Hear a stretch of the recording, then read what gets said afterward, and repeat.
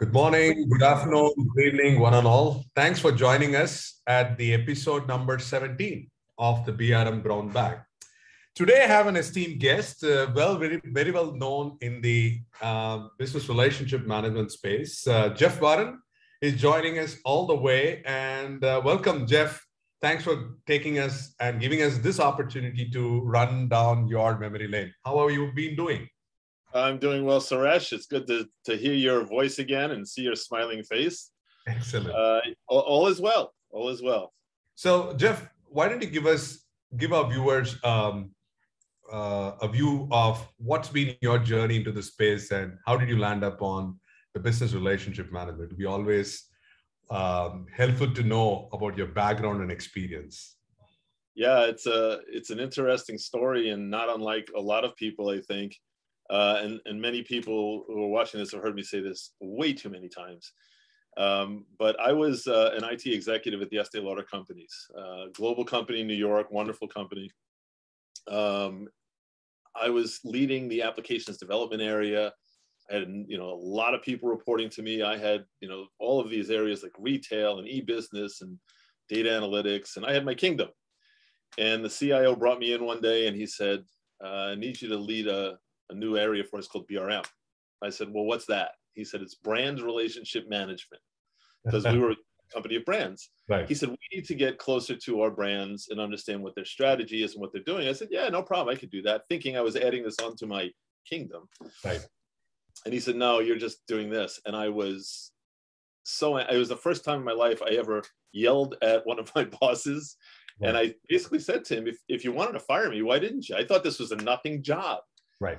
And how I do this already, why do I have to do it? And I didn't understand the depth of it. I didn't understand the possibilities, the potential for it.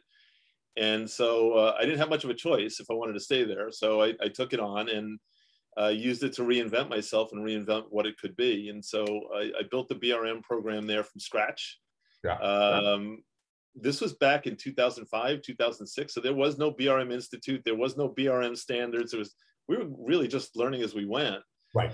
And we failed quite a bit because we didn't know how to position things. We didn't know what it was supposed to be. And it's one of the things that I think that has benefited me in my consulting career, because I know what doesn't work because I've lived it. Right. And I know what does work because I've lived it. So I spent a good part of that time building the BRM program at the Estee Lauder companies, a global program. And I think one of the most successful BRM programs that I've come across. They're still sustaining it there. I left Estee Lauder about 6 years ago now. Right. And I started my own consulting practice, and I work in two areas, which is helping companies build, develop, and evolve BRM programs and training and coaching BRMs to become high performers. And then working in the design thinking and innovation space. Right. Which you might think, well, how are those two things connected? The reality is that one of the areas that I think BRMs need to work more in is really helping companies think differently, innovate, and use, whether it's technology, human resources, or finance, use those facilities to advance the goals of their business partners. So it's been an interesting journey from what is BRM to now trying to help others build these successful programs. And as I said at the BRM Connect keynote last month or 2 months ago now, whoever is watching this that is involved in BRM, consider yourself fortunate, because it's a wonderful field and offers more potential, I think, than any other position in an organization. Excellent. And it's always a pleasure to hear you speak from real world experience, right? Because a lot of consultants can preach some things, but some of people have gone through that. So you get the merit automatically, right? So this theme of this episode, Jeff, is to build a BRM team and a program, right? So I'll give you a little bit of a context of how organizations typically create BRMs and BRM teams, right? So they find that there's an opportunity that fill in, but they don't have a dedicated FT that you could hire. So they say, hey, you know what, Jack, you've been doing this service delivery management role. Can you just add on to this BRM role? That's how it starts, right? They don't really have that. They haven't really seen the value. So they don't want to invest on a dedicated person to do it. So they start with something. They already have a full-time job. They also start doing it. So what do you think of such kind of scenarios? They don't really know the value of BRM. They are very skeptical about it. They want to get something started off. So how do you advise people to get into that journey? How do they start their first steps? Yeah, I think you characterized it really, really well. One of the things, I did a presentation called the top 10 reasons why BRM programs fail and how to avoid them. And one of the first slides in that presentation is the Nike words, just do it. And I put a big red line through it because that's what happens. It's right. Companies just say, oh yeah, we need to do this BRM thing. Go ahead and do it. Oh, and by the way, they don't necessarily say, Bob, since you're doing this, can you take it on? What they do is say, Bob, take this on, and we're going to give you 4 people. Where they get 4 from, who knows? Right. But it's never the 4 good. It's the 4 people nobody else wants, and they just dump them on Bob, and Bob's got to now try and start this. Right. BRM is not a just do it organization or capability.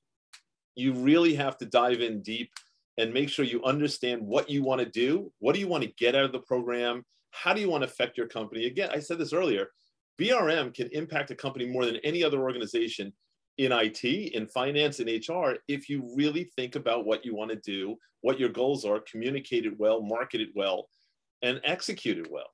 Right. And that all starts with a strategy. Right. Go ahead. No, I was just thinking that strategy sometimes is very fluid. Jeff, we start something, but they say, okay, you know what?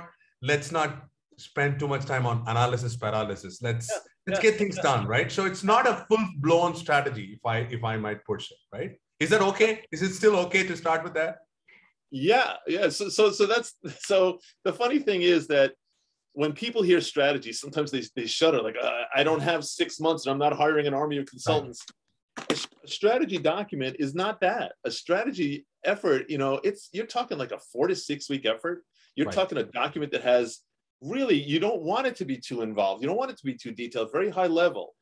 And you want it to be, 10 to 15 slides, but it is a manifesto that outlines, this is who BRM is. This is what it does. This is the value and impact that it brings to an organization. Here's where it starts. Here's where it stops. Here's how it connects with these different areas. Here's how it's going to measure success. It's really simple. It's really, really simple. And when you have that, not only does that outline what your BRM program is going to be for the BRM team, but more importantly, it outlines it for the business partners, and it outlines it for, and I'm just going to use IT for this session just as an example, but this applies to HR as well. Right. It outlines for IT. It's so funny that most organizations that I talk to, some of them have some problems connecting to the business partners, and there's a lot of reasons why they're misfiring there. But almost all of them can't seem to connect it into IT, and it's because first off, if you're in IT, you don't want somebody else in between you and the business partner. You don't. You want to feel like you're connected with them. Right. And when there's a lack of a strategy, there's a lack of an understanding of what BRM is. So what happens is there's a conflict and a fight about, I own the business partner. No, I own the business partner. Why am I with you? Why am I needing you? And either that, or they resent them so much that they just want to go around them. They want BRM to fail. Right. But when you have a strategy that says, here's what we do and here's what we don't do, it's very clear, because, by the way, most times in organizations, they move BRM right towards service delivery or service management, which is a death knell for BRM. But when you have this strategy and you can say, and your CIO has supported it, you go back to IT and say, this is how we work. Let's talk about how we make this work better. And by the way, I'm not here to take your job or your communication with the business partner. I'm here to make it better for you. I work for you in a sense, right, to make your lives better. But the strategy on the other side, there's this preconceived notion that business partners understand why BRM is there. They have no idea. There's this idea that everybody in the business is so intricately involved and excited about IT, and they're not. They just want to grow their business. Absolutely. So when you have a strategy and you're able to bring it to the business partner, doing a roadshow, and say, we're building this capability called BRM, and here's what it means to you. Here's what we're going to be able to do to you. Here's how we're going to work for you. And by the way, here's what we need from you. Now there's a common understanding on the business partner side of how it fits with them and how they use it. There's an understanding on the IT side of how it's going to work. It enables success. It's mind-boggling to me why some organizations still insist on, Bob, take 4 people, and you're going to be the main point of contact with the business, which is just terrible to do. So, that's one of the reasons that I find out that how do you give Jeff an opportunity of what people should be picked who would probably fit into this role of BRM, right? Because today they are either into service management role or service delivery role. Oh, you seem to have some spare time. Let's do BRM. So how do you get people to be selected correctly? Yeah, so there's two really good points you're making there. I'm going to take the second one first, and that is, again, one of the points I bring out about why BRM programs fail. I call them extracurricular activities. BRM is full-time. It is not part-time. It's not, can you do BRM and also do some project management? Can you do some business analysis? Can you handle the service desk? Well, if you want to do that, get some more people in project management or business analysis or the service desk. Don't create BRM to try and do that. That's insane. Correct. And BRM is, when done right, and if it's really defined right and has its full depth and breadth defined, is something that you don't do part-time. You can't do it part-time and be effective. And if you're asking BRMs to do this part-time, you're going to fail with what you want to do with BRM, unless really all you want them to do are those things. At that point, why do you need BRM?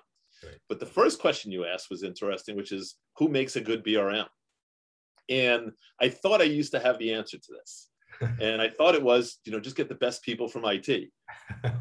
No, not always.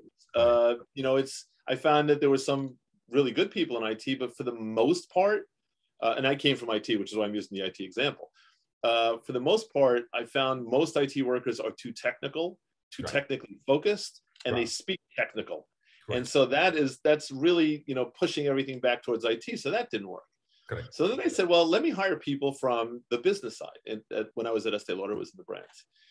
And then I found, because they know what business folks need, what the business partners need, and they can connect to the technology easier. But then I found out they were actually too intimidated by the technology. They didn't understand it. They couldn't answer the questions. And I kind of realized, came to this realization, it doesn't matter where they come from.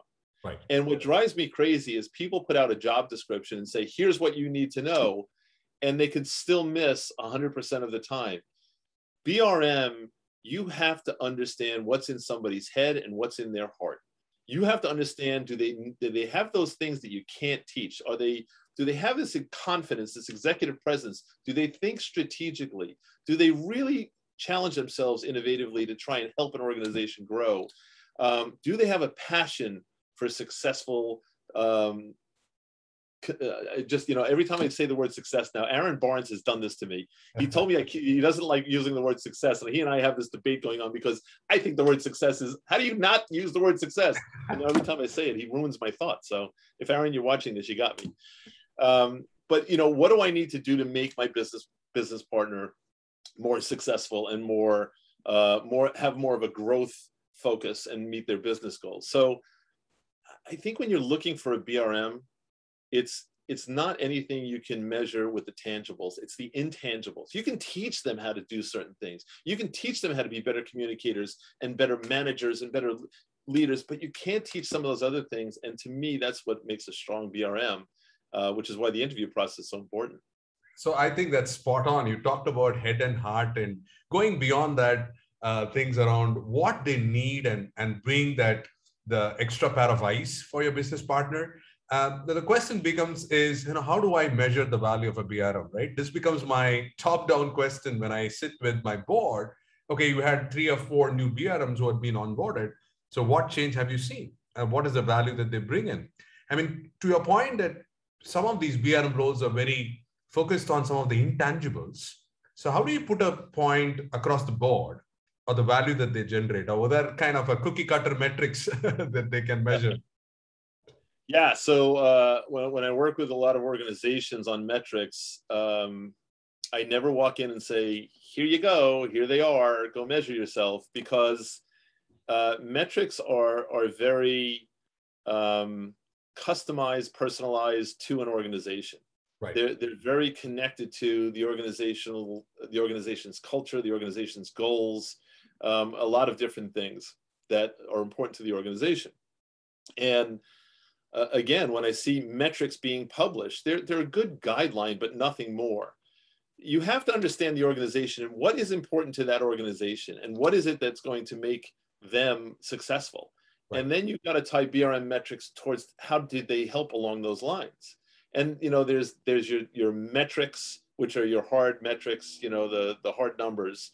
And then there's your measures, which right. is, you know, more of a gauging of how things are going. On the metric side, it's really tricky because you have to be careful of two things. One, not to get a false negative or false positive. Right. So I've seen metrics like how many ideas did the BRM bring to the business unit? How many projects were completed on time? Is that really talking about whether or not I want to invest a couple of $1 million in a BRM program? No, I mean, I'll give you 10 ideas today. That doesn't make me a better BRM. Right. And if projects are done on time, that might have nothing to do with me. I could be a terrible BRM, but the projects are done on time. Conversely, I could be an excellent BRM and everything's late because of things out of my control. So those are metrics I think you have to avoid and focus more on metrics about what is important to my business partner. Did I deliver things that were of value to them? Right. Did I introduce new ideas that they were able to incorporate to meet their business goals? There are metrics that you have to do that aren't specific just so you can say that you have metrics. Right. The measures to me are more important because the measures measure more about what was the impact to a business partner from a business partner's perspective. Because you could be the BRM for a business unit, and you might be on their inner circle, and you might not have introduced any ideas that they produced, and you might not have done any projects that impacted their business values, and you might be adding enormous value to them.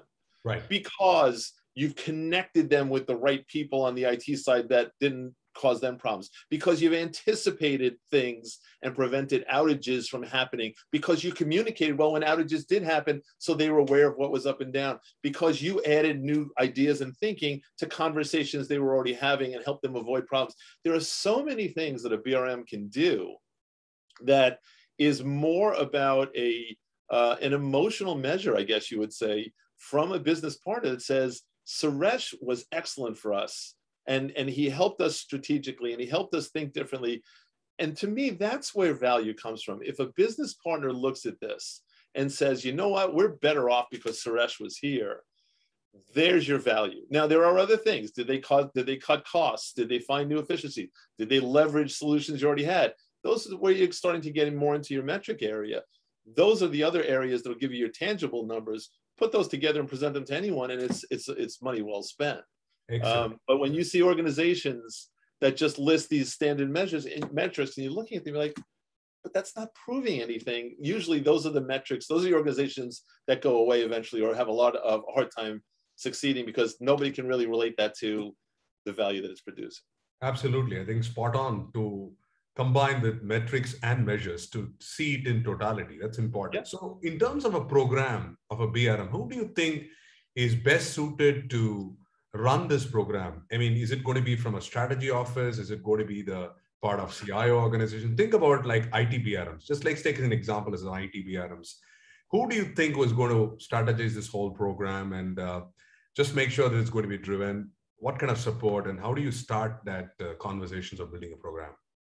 I literally had this conversation the other day with a client of mine.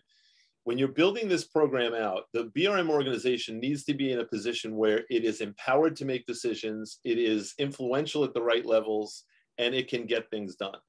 Meaning, in my mind, and my advice to every organization I've dealt with is it needs to be part of the office of the CIO. There needs to be a direct line, a direct connection to the CIO. If that is impossible for some reason, then I think it belongs more in a strategy office, right? Because it is a strategic organization. Where it has a lot of problems is when it falls into a particular area. Again, using the IT example, if it falls into enterprise architecture or it falls into applications development or infrastructure. In HR, if it fell into benefits in one area. In finance, if it reported into capital planning. The reason why it's a problem when it falls into those areas is despite the best efforts and intentions of the people leading those areas, that BRM organization is now going to be tied to that person or that organization's metrics, meaning it's going to focus on applications development or focus on benefits or focus on capital planning. You can't help but not, because if I'm leading that area, I'm going to make sure my organization is serving the needs of our customers and meeting the goals that we have. But more importantly, if you're dealing with a business partner and you want a seat at the table and you want to be able to influence that business partner and you want to be able to have this strategic partnership and relationship, that business partner, you want to be dealing with them at the highest levels possible. They need to know that when I'm talking to you, I'm going to use you as the example. When I'm talking to Suresh, I'm really talking to the CIO. He is the CIO for me. Now, I know you're not, but when I'm talking to you, I know that I don't have to go to 7 other people or that hope that you can get this on a list, because I have to have the confidence in you to know that you are empowered. You know, the expression was that you have ink, that, you know, you can make a decision, that you can influence things, or that you can get to the right people. When it's buried in an organization, what tends to happen is the business partners start saying, why do I need Suresh? Right. I need to get this done. I'm just going to call the CIO. Right. And so it's, you know, it's the go around that happens again. And that ends up not only changing the credibility and the validity of the BRM in the business partner's eyes, it also creates confusion, because now everybody's going around everybody else. So if you truly, this goes back to strategy, if you truly define your BRM organization to be what it's supposed to be the strategic and impactful and innovative organization that it can be, and make a difference, become a strategic partner, you've got to position it in a way that it's able to function that way. It's just, it's necessary for success. Absolutely. So in terms of, you define a program, now, is there a kind of a path that you see the program to be more full-blown and fully effective? Is there a particular timeline? Because people talk about, okay, I'm going to initiate a program. How much time does it take to get this up and running? Can I do something like a MVP in the next 4 weeks time that is doing it? Or do you think that we have to set some reasonable expectations of how this program will mature over a period of time? Well, what are the milestones that we need to keep in mind to see we are making the right progress? Yeah, so that's a great question. There is no answer to that. And I don't care if somebody tells you there is an answer to that, they're lying to you, because there's no answer. There's so many factors that come into play when you're talking about a particular timeline. The timeline, I'll tell you, that doesn't work is 2 weeks. You know, you need time to do this. But I also counter that by saying you also don't need 3 years to do this. Right. And, you know, I worry when sometimes when people say, okay, let me plan this out and do it right, there's this urgency, like, no, we've got to get it done right now. Right. And it goes back to the just do it thing. Right. You wouldn't build a house that way. You know, you wouldn't build a house by saying, I need this in 2 weeks, go start, get everybody in there and build it. You really want to make sure that you're doing it right. By the same token, you're also not going to say, well, I have the land, I hope to move into this by 2027. Right. So there's this blend. And for me, again, I think your first step is a strategy effort. And before you actually write your strategy, if you really want to do this right, you take a step before that. I call it's just a discovery phase. Right. And that is not for the company to do this per se, but an outsider, whether it's a consultant, it's somebody from another department in the organization, somebody they trust, but somebody to take an outsider's view, to take a look at what is the current state and what is working well now, what's not working well. What is the business partner's sentiment of the provider organization of IT? What do they see? Because so many times IT organizations, again, to use the example, build it based on what they think the business partner needs from their perspective. Right. The reality is, ask the business partner what they like and what they don't like. And I did this for a client recently who thought they had really good relationship with their business partners. The business partners liked them, and they were right. The business partners loved them.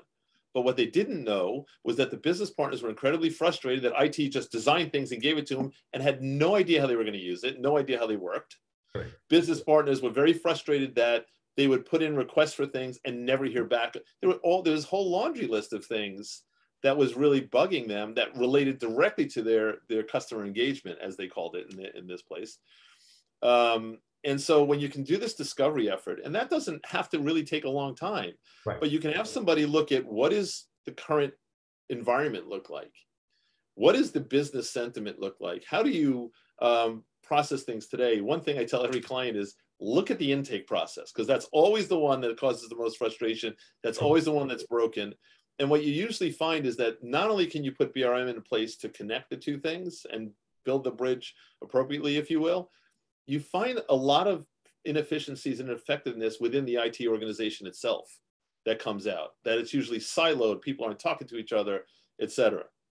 So discovery takes, you take a few weeks for discovery, and it's amazing what you learn. You use that to inform your strategy, build out what your strategy is, what's best practice in the industry, what works well, how can you design this well? And then from there, you move into the third step for me, which is just execution. But execution is, execution, I usually use, immerse, assess, and act as a three-step process. Before you start executing, you got this BRM team, which you've got to train and coach. We're kind of leaving that part out.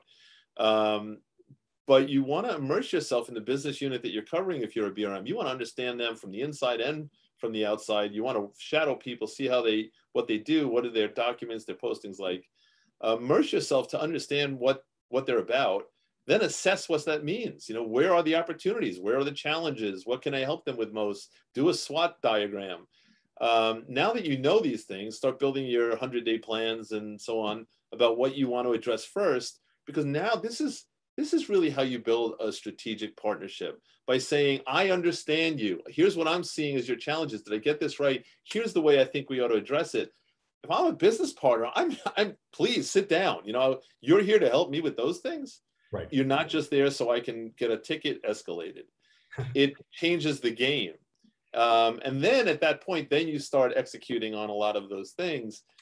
It's really not hard. It's just, you got to take the time. So, if I had to throw out some sort of general number on how long it would take, I would say if you started something, you did the discovery and you did the strategy, do the training, I would say 6 months, 6 months to a year. And I know I said, don't let anybody give you a timeline because they're lying to you. I can't tell you that that's the right number for every organization. But as a rule of thumb, you want to spend time on strategy, you want to get the right talent, you want to train them. And then again, it's not training like go get your certification and you're done. Certification is kind of a foundational thing. It's constant training and evolution on different things that you need to do to work with your business partners. And then it's never done. It's never like, okay, BRM's functioning, we're done. It's how do I grow and evolve and move it up the maturity model to make it even better. So my strongest advice to anybody listening to this about how to build a program successfully is take a step back and take a breath, figure out what you want to do, figure out what the environment is and what fits in best, build a strategy for it, get the right team, train those people on how to really run BRM well. Again, I used it in the keynote. I'm talking about beyond the certification. And then from there, then you have the ability to start building, acting, and growing. And don't try and aim too high when you start. Aim low, starts low. Here's where we're going to start, but let everybody know that we're going to move up, and here's how we're going to move up. Because if you start low and don't tell people of your plans, they're going to think, well, this really isn't what I expected. Well, no, it's not. That's where we're starting. We got to get this going. So excellent. So it was a great conversation, Jeff. Always a pleasure to keep on hearing from you, but we have all come to the end of the episode with so much. Thank you. But any closing comments for anybody who is going on and getting excited about starting a BRM team and a program? What is your last final thoughts for people to get motivated and excited, pumped up? My final thoughts on this is anybody that is in this field should consider themselves very lucky, but you've got to take advantage of this. Take advantage of the opportunity that you've been given, and don't just settle for being okay. There was a quote that I use quotes in all my presentations. A quote that I used at the end of the keynote presentation from Michelangelo, and it said something along the lines of, the problem isn't that we aim too high and miss. The problem is when we aim too low and make it. Right. And so when you're in this field, don't just look at it as, I just want to make sure I'm doing these tasks. Think big. Think about where this can go, and challenge yourself and your team and your organization to do things better. It's a wonderful field, and you should be fortunate that you're a part of it. Thank you so much, Jeff. I hope viewers, you had a great session from Jeff talking about building teams and an effective BRM program. So we will stay tuned and we will come back to you for the next episode. Until then, stay safe. And thank you so much again, Jeff, for joining us today. My pleasure, Suresh. Good talking to you.